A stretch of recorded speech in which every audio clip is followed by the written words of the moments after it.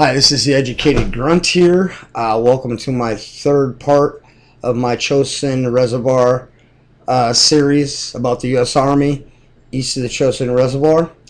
A quick side note, I had some issues with my YouTube and Gmail actually potentially being hacked, and YouTube shut my channel down for a day until they got it sorted, and I changed my password and security, so everything is up and running and good to go on my channel and with my Gmail. So with no further ado, let's start. Colonel Faith's battalion was still in place when daylight came on the 28th of November, but there were serious gaps in the line. Although ordered to launch his attack at dawn, when the time came to carry out this order, Colonel Faith had his hands full trying to hold on to his perimeter and recover the ground he'd lost during the night. The night attack had been costly in casualties and morale. The 32nd Infantry Regiment had been attacked by the 80th People's Liberation Army, which was many times their size and number. The night attack had been costly in casualties and morale. When it moved to the Chosin Reservoir, Faith's battalion had been about 90% of its authorized strength, plus 30 to 50 Katusa rock soldiers attached to each company. Morale had been very good. Although casualties during the night had not been alarmingly high, a disproportionately high number of officers and non-commissioned officers had been put out of action. In Company A, for instance, when Lieutenant Raymond C. Denchfield was wounded in the knee, his company commander, Captain Edward B. Scullion, set out to temporarily take charge of Denchfield's platoon. An enemy grenade had killed Scullion. Colonel Faith then sent his assistant S3, Captain Robert F. Haynes, to take command of Company A. He was killed by infiltrators before he reached the front lines. Colonel Faith telephoned his executive officer, Lieutenant Smith, and told him to take command of the company. "It's your baby now," Faith told him. The strength and determination of the enemy attack was also a blow to the morale. It now appeared to Faith's men that in addition to the severe weather, the troubles were to be compounded by fresh enemy troops. The cold weather was bad enough, especially as there were no warm-up tents within the perimeter. During the night, when they had been engaging and beating off the enemy attacks, the men could do nothing for relief but pull their sleeping bags up to their waist and sit quietly in their holes, waiting for another attack or for morning. The light machine guns did not work well in the cold. This is especially true during the night when the temperature dropped sharply. The guns would not fire automatically and had to be jacked back by hand to fire single rounds. The heavy machine guns, however, with the anti-police solution and the water jackets, worked all right. Similar attacks had fallen against the perimeter, enclosing Colonel Maclean's force 4 miles south of Faith's battalion. The Chinese had overrun 2 infantry companies during the early morning and got back to the artillery positions before members of the artillery batteries on the end of the overrun companies stopped them. After confused and intense fighting during the hours of darkness, the enemy withdrew at first light. Both sides had suffered very heavily. Colonel Maclean had had another cause for concern. Soon after arriving in that area the night before, he had dispatched his regimental intelligence and reconnaissance platoon to patrol the surrounding areas. 12 hours after the platoon had set out, no member had returned. Colonel Faith tried all day to recover the ground he'd lost during the night. The most critical loss was the prominent knob at the boundary of the 2 companies, east of the road. Lieutenant Richard H. Moore led his platoon in counterattacks on the 28th of November and succeeded in recovering all but the important knob itself. Repeatedly, Moore got his platoon to the bottom of the knob, only to have the Chinese, many of whom were firing American-made weapons, drive them back again. The friendly counterattacks were greatly aided by mortar fire and by very, very close and effective close-air support by carrier-based Marine Corsairs. There were planes in the air most of the day. Frontline observers communicated with the planes by regular assault lines to battalion headquarters, where Marine Tactical Air Controller Captain Edward P. Stamford relayed the instructions to the pilots. The planes made some passes so close to friendly troops that several targets were marked with white phosphorus grenades thrown by hand. More frequently, the infantrymen used rifle grenades to mark their targets. In spite of these efforts, the Chinese managed to hold the important knob. Late in the afternoon, both Lieutenant Moore and the battalion sergeant major were put out of action by the same burst from an American .45 caliber Thompson submachine gun. One bullet killed the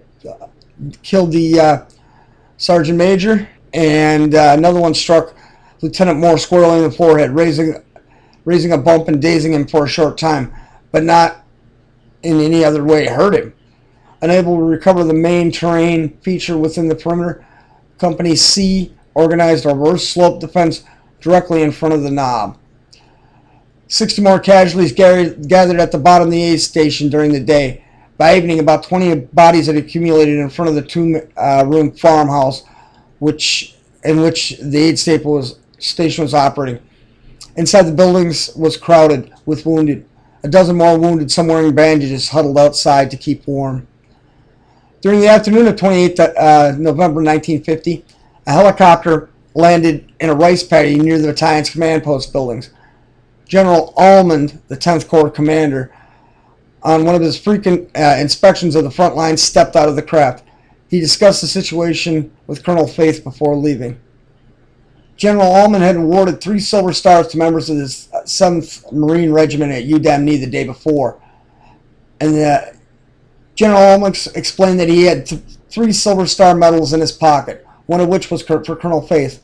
He asked the colonels to select 2 men to receive the others, and a small group to witness the presentation. Colonel Faith looked around him.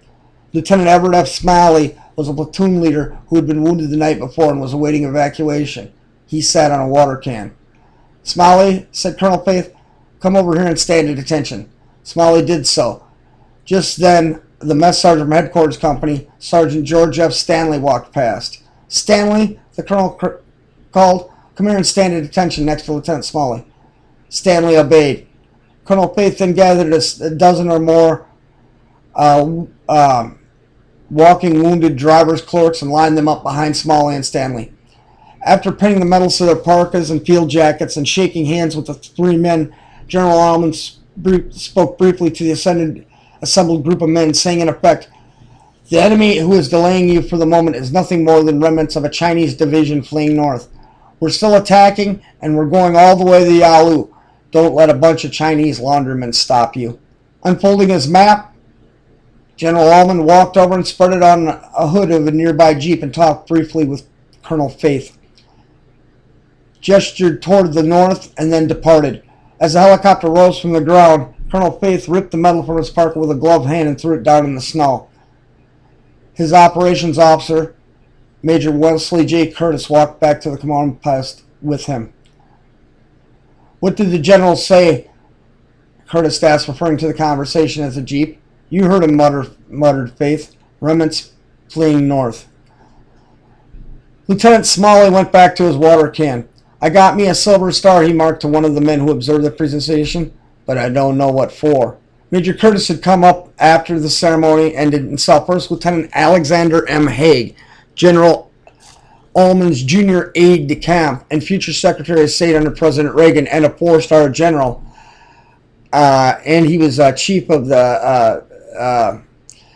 all the Allied forces in Europe, also in the late 70s, early 80s. He made an entry into his notebook to have the official orders issued to confirm the awards. When Colonel Faith was presented with the Silver Star, he protested to General Almond that there are other men far more deserving of him and that they should receive the decoration instead of him. General Almond would hear none of it and pinned the decoration to Colonel Faith's field jacket.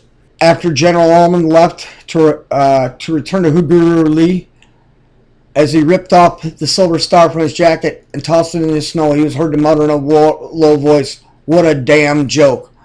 Lieutenant Smalley removed his Silver Star and placed it in his pocket. This was witnessed by 4 or 5 men who were present at the informal ceremony. That afternoon, Colonel Maclean came forward to Colonel Faith's battalion toward evening. However, when he attempted to leave, he was stopped by a Chinese roadblock between the two positions, thus confronting him with the grim realization that the enemy had surrounded his position. He remained at the forward position. Just before dark, between the hours of 1700 and 1730, on the 28th of November, planes struck what appeared to be a battalion-sized enemy group that was marching toward the battalion's perimeter from the north, still 2 or 3 days away. The tactical situation, even during daytime, had been so serious that many of the units did not take time to carry rations to the front line. When food did reach the soldiers after dark, it was frozen, and the men had no way to thaw it except by holding it against their bodies. By the time most of the men realized the enemy was mounting much more than light skirmishes as they believed the previous evening. "You'd better get your positions in good tonight," one platoon leader told his men that evening, "or there won't be any positions tomorrow." As darkness fell on the 28th of November, Colonel Faith's battalion braced itself for another attack. The most critical point was the enemy-held knob between the two companies east of the road.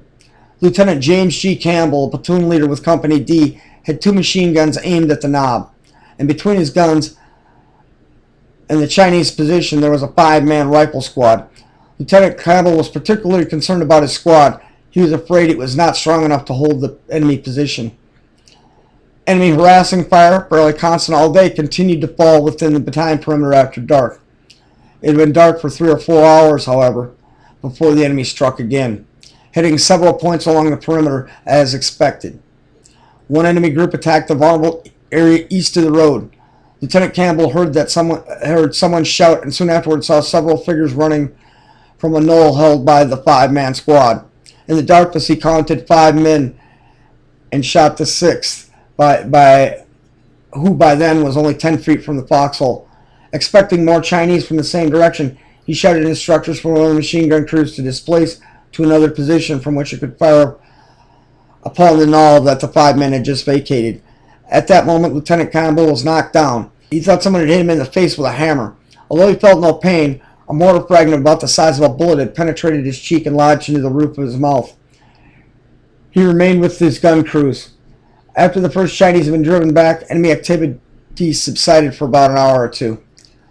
While this fighting was taking place, General Almond was flying to Tokyo at General MacArthur's order. The Corps Commander reported to General MacArthur at 2200 hours on the 28th of November and received orders to discontinue the 10th Corps attacks and withdraw and consolidate his forces for a more cohesive action against the enemy. And that is the end of part 3.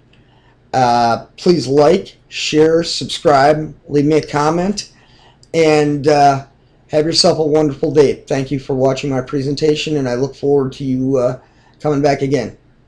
Bye.